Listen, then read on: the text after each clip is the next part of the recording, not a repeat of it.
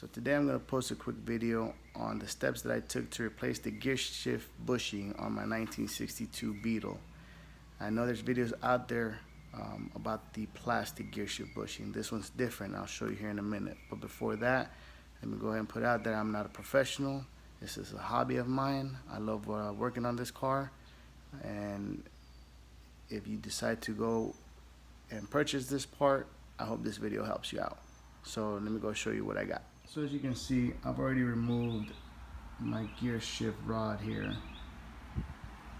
And this is the original style right here, the plastic one. It comes with these rings here. But after a while, this is what happens, of course. I'm sure a lot of you have dealt with this plenty of times. Well, I came across this style here. And they say this is gonna last you a lifetime, but they want you to also purchase the installation kit. I didn't feel like spending, I don't know what it was, $40, $50 on an installation kit if I'm only going to use it once. So this is what I did in order to go ahead and properly install this gear shift bushing. So right now I already wiped this down. Of course, with the original you have to put a huge amount or glob of grease. With this one you don't. The website says, you know, a light coat is just fine. So I already wiped it down, cleaned it off, and it's got a very light coat. I'm gonna add a little more. That's just because I feel a little safer with a little bit more grease on there. But the first thing I'm gonna do is place the ring on the gear shift rod here. Once that's in there, I'm gonna go ahead and run it back through the chassis. Okay, once I have that in there, I will go ahead and start recording again. Okay. In a bit. So the gear shift rod is back inside the chassis, and as you can see, the ring is right there as well. Okay, so now what I'm gonna do is I'm gonna get the bushing with the wide part facing to the rear. I am going to come back to the rear end of the chassis and place the gear shift bushing on the gear shift rod. Okay, once that, so I've tried other things. Okay, don't make the same mistake I've made. That's why I'm showing you this one. Just put some tape on here. I don't care if it's duct tape. Just put it all the way to the end here.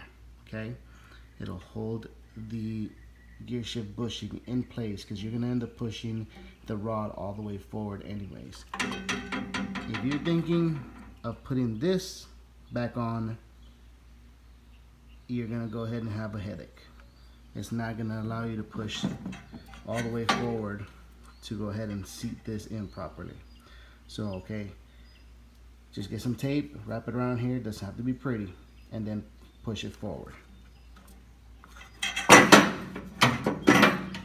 So with the rod all the way out, you'll be able to see I'm able to guide the actual bushing in place.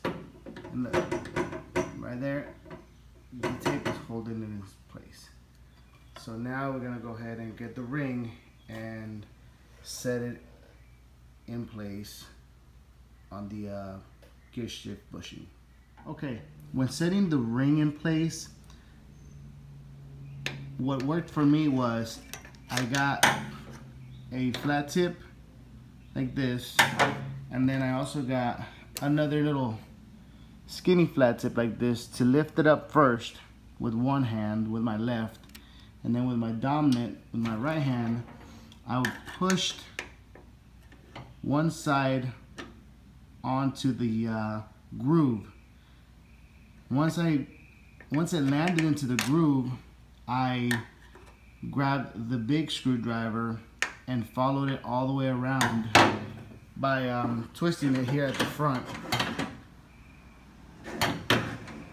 and it would just rotate the entire the ring and I would just place the ring inside the groove. And as you can see now, it is set in place. So if you decide to purchase this gear shift bushing, I hope this video helps you with the installation process. Have a good day.